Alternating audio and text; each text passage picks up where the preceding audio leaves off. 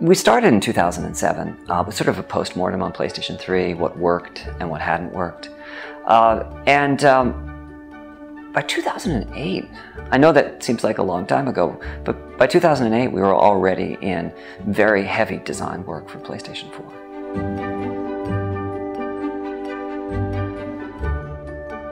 Well, we wanted to make sure that that PlayStation 4 was a powerful hardware, but we also wanted to make sure it was an accessible hardware, meaning that the game creators could focus on their vision for their titles and not get bogged down with technical details. And I think we did succeed in making a console that is quite easy to develop the games for. And that's reflected in the launch lineup. I think we have the strongest launch lineup of any PlayStation console with PlayStation 4.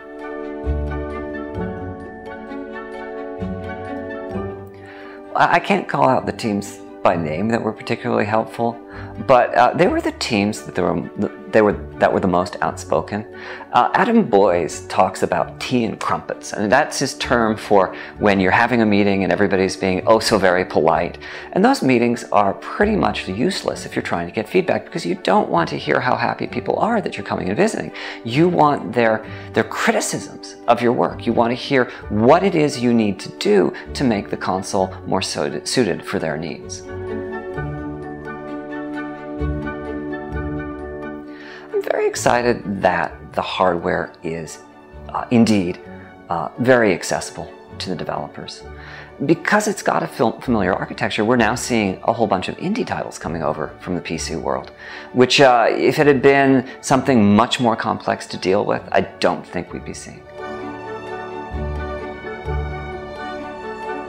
The origin of having both roles is I had a conversation with Akira Sato, who was chairman of Sony Computer Entertainment at the time, about whether or not I should even continue making games. And his advice was a lot of my long-term value to the organization was because I was making games, and if at all possible, I should keep doing so.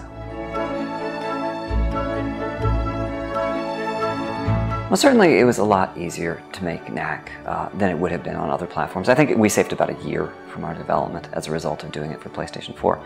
As for what specifically is next-gen about the title, the character is based on a 5,000 object physics simulation. I'd say that's probably the most PS4-focused feature in the game. So when we started making Knack, the idea was that the character would be an effect.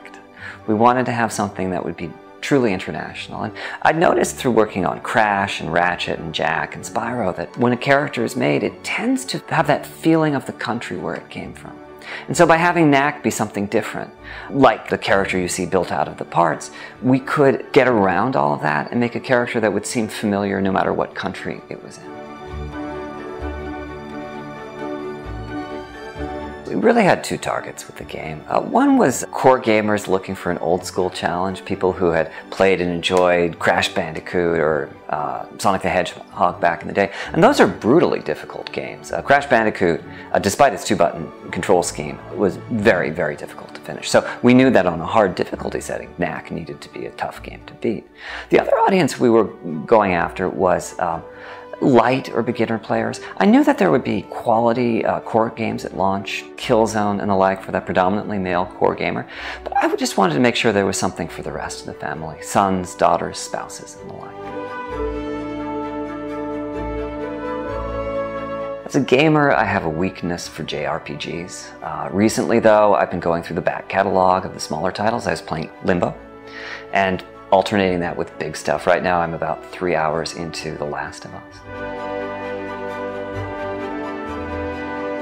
I think one of the big phenomena we're going to see is the blurring between single player and multiplayer. We saw a lot of this at the Ubisoft press conference, games where you'd be playing solo and then suddenly you'd be playing co-op and then you go back to playing solo again. I think another thing we're going to see is living worlds. When we were touring the developers, a lot of them had the same vision for the future, that because there's a hard drive in PlayStation 4, they'll be able to update the game daily, weekly, monthly, which means every time you go back to play it, there'll be something new to experience, new missions, new places to explore, and the like.